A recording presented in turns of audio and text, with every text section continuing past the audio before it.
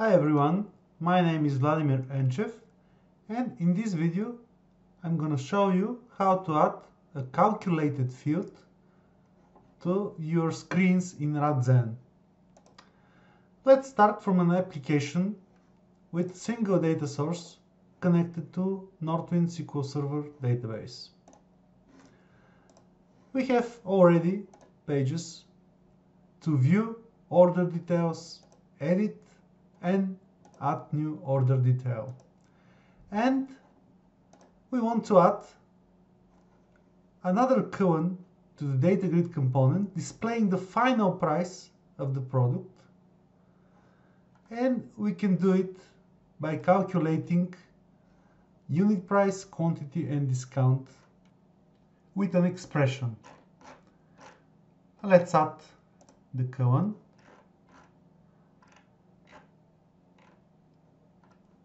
The column is not going to be sortable or filterable. It is not bound to any property. And we can specify the title, final price.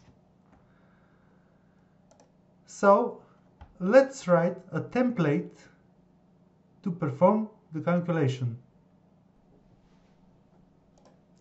The final price will be unit price multiplied by quantity multiplied by discount as currency.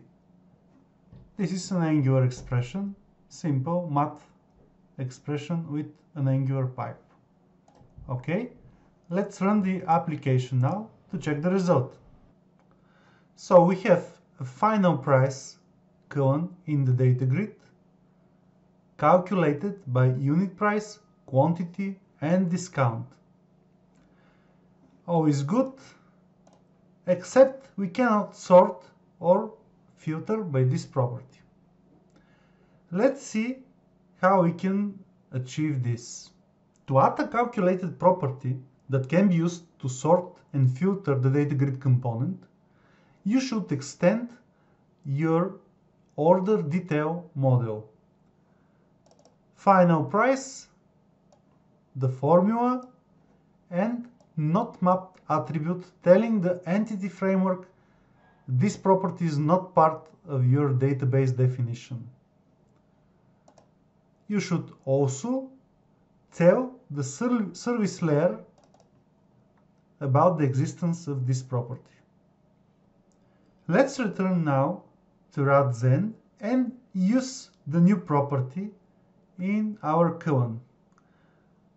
We can first remove the template, then we can add